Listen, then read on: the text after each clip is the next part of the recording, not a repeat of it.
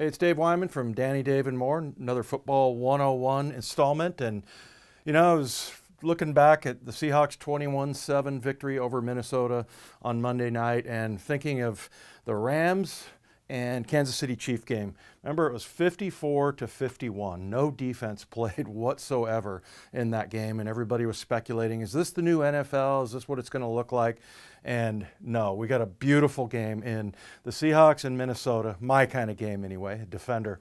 6-0 with 3 minutes left in the fourth quarter. So very low scoring game. Seahawks just did a great job. Now defensively, there was a lot of concern coming into this game. And a lot of it was because of the 400 yards that Nick Mullins, a third string quarterback for the Niners, had the week before. And so everybody thought, well, what about Shaquille Griffin? Is he playing well? Is Trey Flowers gonna hold up? And I thought the defensive performance that they got, and they held a good Minnesota team to under 300 yards. Anytime you can hold them to under 300 yards, and certainly 7 points, you're doing a great job. But all of those guys played really well, and what the difference was, there's nothing fancy about it. It was that they executed. And in this, on this play right here, there's probably the best example of execution. And what's the most basic premise in the game of football is low man wins. Get underneath pads, and that's how you win games. And you can drop all the fancy schemes that you want, but if you're not doing that, then you're not going to win. And so this is about 2 minutes left in the fourth quarter here, and the Seahawks, there's a third quarter, and there's a 4th and 1. And right now, Minnesota's thinking, look, if we can't get a half a yard against these guys, then we'll give the ball up. And that's exactly what happened. But if you go back and watch this, first of all, the thing that they did, they had a fullback, C.J. Ham, lined up out here. He came in motion, and he was going to kick out number 51, Barkevious Mingo. And the other thing that happened on that play is that when that guy went in motion, Frank kind of moved over and got his lineman just inside eye of this player right here. And this was a reported eligible tackle.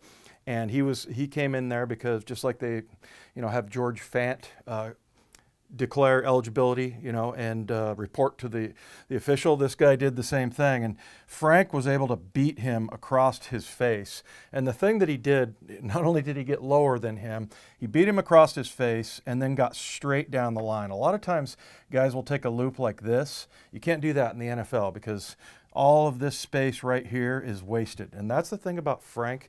He's very stingy with space. Like, he will try to get every inch that he can and fight for it. And that's what he did. He got the initial hit. The handoff comes right here from Kirk Cousins, and I think it was Latavius Murray, Dalvin Cook, whoever, right here, and he was able to get the hit and slow him down. The other thing that happened, a great example of a guy who has not played linebacker. It's been night and day for Barkevious Mingo from what he's done in the league so far. He's been in a 3-point stance his whole football life, and now he's like a linebacker. He's up in a 2-point stance, and he comes and he tips all the way down to probably about that low and gets underneath him and blows that block up.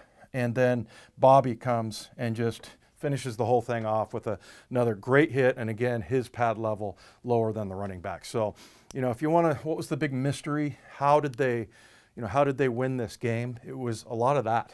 And I thought the defense really won this game for them, holding them to 7 points. Let's talk about Bobby Wagner really quick. Amazing stats last week. He blocks a field goal this week.